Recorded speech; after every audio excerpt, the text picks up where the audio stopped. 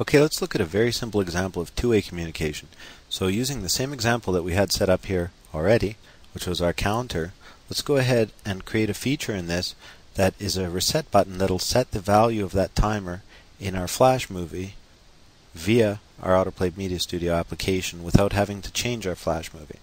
Okay, so if that sounds complicated, just stick with me. It's actually really easy. So basically, if we preview our project as it is, press F5 to preview, what we get is this. We get this counter that just keeps going up continuously. What we're going to do is add a reset button, which when we click it is going to restart that counter, okay? And we're not actually going to have to go back and change our Flash because our Flash movie is already set up perfectly the way we need it. So let's go ahead and do that now. I'm going to add a new label object, and I'm going to just set the word reset as the text. In the actions area here, in the on-click event area, I'm going to go ahead and add a Flash set variable action. So let's go to our add action wizard by clicking on the add action button, and in the Flash family of actions, let's go ahead and choose the Flash set Flash variable action.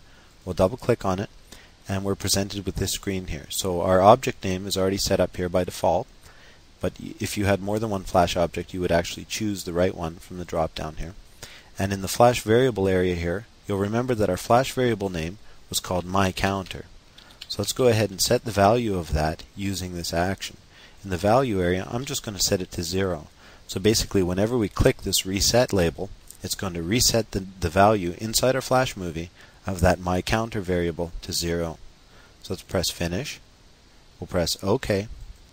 And then we'll press F5 to preview. Actually, we're going to have to move our label out a bit here. And then we can press F5 to preview. So I'll put it down here in the corner.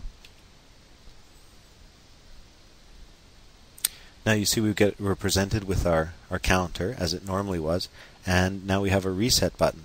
When I click on this reset button, you'll notice that the counter restarts. And that's because we set it to set that value to 0. So this is actually pretty profound two-way communication when you think about what we're doing. Our Flash movie is sending this counter data to our AutoPlay Media Studio application, where our AutoPlay Media Studio label object is displaying that data for us.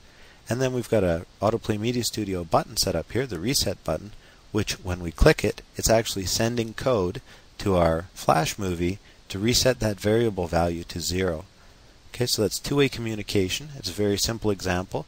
And to review, the two-way communication is that the Flash movie is sending this counter data to our AutoPlay Media Studio application for display, and our AutoPlay Media Studio application button, the reset button, is sending variable data back to our Flash movie to basically restart the process of that timer. Okay, so that's two-way communication example. It's very basic. Again, we're starting with basic examples, and we'll work our way up to some more complicated stuff as we go along. But in any event, we're trying to keep it simple because we want people to understand these FS commands and start using them, because basically Flash allows you to do certain rich content applications that simply are not available via other technologies such as the web object or scripting and so forth. So to really maximize your user experience and to really get your clients' projects where you want them to be, using Flash content is a great way. Certain tools such as Swish and some smaller tools, your Flash Studio tools and whatnot, are getting quite inexpensive. You can pick them up for $40 or $50, and you can create quite compelling Flash content in very little time. And that really turbocharges your AutoPlay Media Studio applications and increases your user response.